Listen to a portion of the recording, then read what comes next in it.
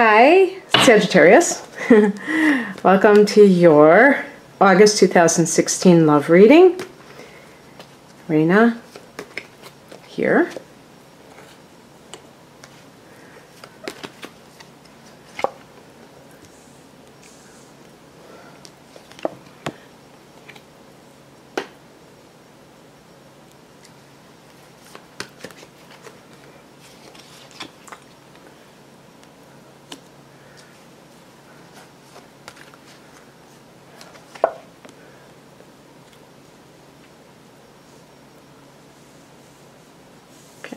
Like this.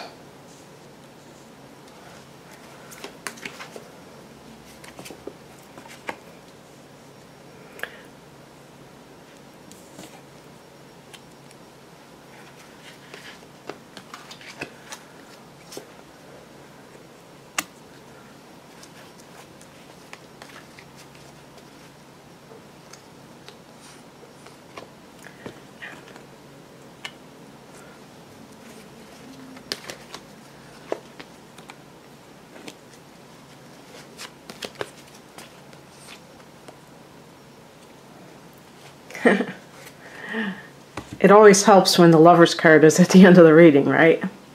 But anyway, the overall energy is rather combative energy. The Five of Wands. As a fire sign, Sagittarius, this is in alignment with the energy of all fire signs, the Wands. But it's a competitive energy. It doesn't have to be necessarily negative, but there may be a lot of jostling, or what do they call that stuff? I can't think of that name that starts with a J. But a lot of back and forth between you and another person, but it could be among several people. And sometimes I would think this has to do with something regarding maybe a love triangle, or like in a divorce proceeding, it's that kind of back and forth and the negotiations, but also it's kind of contentious. And so I look at what happened that kind of led to this. And I get let's take both of these. Three of Cups and Three of Wands. Two threes, okay? Now what does three represent? Three represents, again, it can be that there is a love triangle, three people involved in a relationship. And obviously, if someone wants to be in a monogamous relationship, three is a crowd. But it can also indicate things related to creativity, including children, and it can also relate to anything that has to do with expansion, like business, and it's a very, in general, it's a very good number for abundance and things like this. So in some cases, this could be that someone had a career that they wanted to really invest time in, and they didn't have time for a relationship. And that created friction within the marriage. But there's that element of other people. So other people may have kind of come into the situation. And especially if you're on the younger side, and you know, sometimes our friendships are the most influential up until the age of, you know, maybe like 30, when people start to pair off and form families of their own. And so if you're like under 30 and you have girlfriends or guy friends and they were kind of influencing you in terms of wanting to have you not be with that person, then that might have come in between you. But I do feel that with those two cards together, that you were feeling kind of stuck in this relationship. You know, Sagittarius needs a lot of freedom. And the number 3 is kind of like a freedom-loving energy because of the expansive quality that it represents. So it's not something where if you've been in a marriage or other long-term relationship where you felt like there was stagnation or that you were being constricted, you couldn't do what you wanted to do, then you're kind of busting out. And so now there's like a little bit of, the number 5 is chaotic, so it's not, there's an instability there, and it's kind of like with the emotional side, or the wands is not necessarily emotional like cups, but it's passionate, which means kind of like the ideals that you hold. And as Sagittarians, myself included, we value freedom above all else. And we will really, go to the ends of the earth to preserve our freedom. And if we feel that it's being compromised in some way by another person, then we will not be there, most likely. So I look at the situation now, and it's very interesting. I get the 5 of Cups and the 10 of Cups. It's like the tale of 2 cups. The 5 of Cups is like really kind of being in that process of grief. Another 5. We see these kind of patterns, 5s and 3s. But then we have the 10 of Cups. So it could be a situation where your family life is really going good. Something's happening there where you are celebrating something related to family, and yet you're grieving the loss of this relationship. So it's kind of like one area is, a nice feeling, and the other one is kind of a mourning period. Now, the higher message in all of this is the Ace of Swords. And this is about you seeing things as they really are. Somehow you're getting to the nitty-gritty. Maybe you got to the nitty-gritty. Maybe you found out something about a partner. Maybe a partner was unfaithful. And that's why I got those 3s. There were 3 people in the relationship and you didn't know it, and then you found out. Or maybe you did know, but you kind of were in denial. And you finally got clear. The Ace of Swords is about cutting through the crap and getting to the essence of whatever's going on. And that's another thing that we Sagittarians value, is the truth. And when we feel like we're being lied to, it's really not what we like.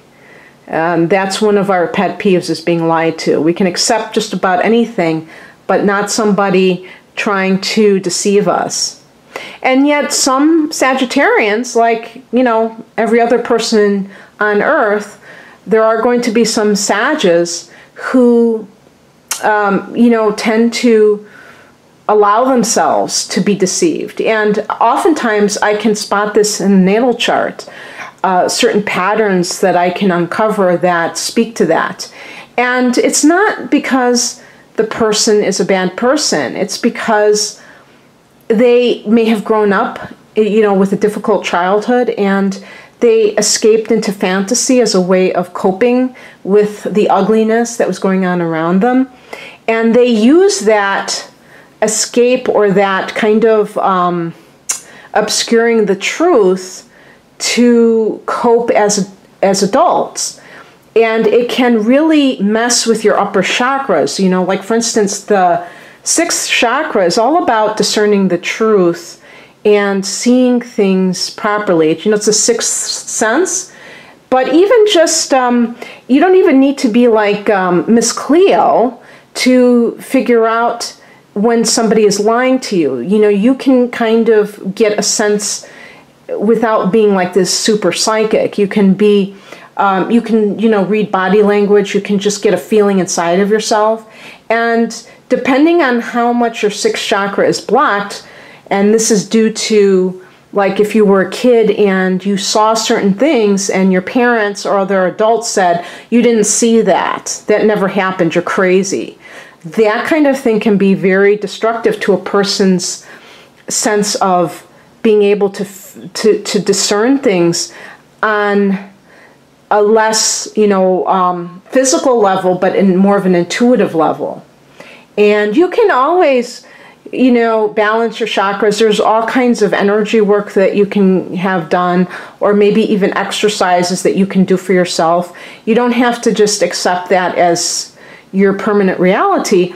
But I bring that up because this is one of the reasons why people get into situations over and over again and get deceived, because they may not trust their intuition or their gut, and then they end up buying a load of crap for a long period of time, and they waste time, and they get involved. Sometimes they have children with that person, and then that complicates it further, and it delays when they can get away from a toxic situation. So it's always good to exercise your intuition. The card that crosses you is the Two of Cups, and I read this in the reverse position because it is a challenge card. And so in the upright position, it would be, committed relationship, taking that relationship to the next level. Could be marriage, something like that. It could be like reconciliation if a couple is, if a couple has been split up and they get back together. But in the reverse position, there is a lack of forgiveness. There is disharmony within the relationship. In this particular reading, the challenge of it, and I think that, of course, any card can be avoided, and we should also just look at these cards symbolically, not as, okay, this is going to definitely happen, but to be careful about lack of forgiveness. If you are, splitting up with somebody, don't make them the enemy, even if they want to make you the enemy. Always, take the higher ground and don't allow it to devolve into something very nasty, because then they will still be with you. There will be that energetic bond, and that's not what you want. It will be a negative bond, but it will be a bond nonetheless, and you want to completely break away from them. So you need to just totally forgive. It's really, if you want to look at it, you can say that forgiveness is totally self-serving in the long run, because you're not doing it as some kind of sacrificial thing. You're doing it to benefit your life. And I know that it's easier said than done to just forgive. It doesn't work like that. I realize that. You may have heard that phrase, fake it until you make it. Well, that can be exactly what you have to do. Maybe you're not really feeling all that forgiving, but if you can take the higher ground and not get dragged down into a lower vibration, that alone can be a victory and can get you away from the situation, because that's what the whole plan is, It's interesting, one of the things I forgot to say is that there may be, when I was talking about the possible triangle, three people involved in a relationship, it could be that it involves a water sign, which would be a Cancer, Scorpio, or Pisces that maybe you were with, and now you are interested or in love with a fellow fire sign, so a Leo, an Aries, or another Sag. And this would be saying that, the card that crosses you is not to allow that water sign into your life. If that person has been the bane of your existence, don't allow them to manipulate you into, like guilt you into going back to them, or whatever is going on that is creating some of the conflict within you. Don't allow that to happen, because that person has already proven to be incompatible to you ultimately. And obviously, it depends on the individual situation. But there is somebody around you. This is a card of the external environment, and so this can be a workplace influence. I don't know if this figures into the relationship you're having with the new person, if there is a new person, because this is you really working hard. This is a situation, but this is an outside influence, so it's not really you, but it may be an environment where you're working very hard. It could even be school. It doesn't have to be work, and you may be in a training situation, but it also can indicate that there is an earth sign person that is impacting your relationship in some way. So a Taurus, a Capricorn, or a Virgo individual that is figuring into whatever's happening. And the advice is the Emperor card, which is associated with Aries. And that was why I realized I did not mention that it could involve two different signs. If you are kind of thinking about two different people, it would be suggesting that the Aries person is the person that is more appropriate for you overall.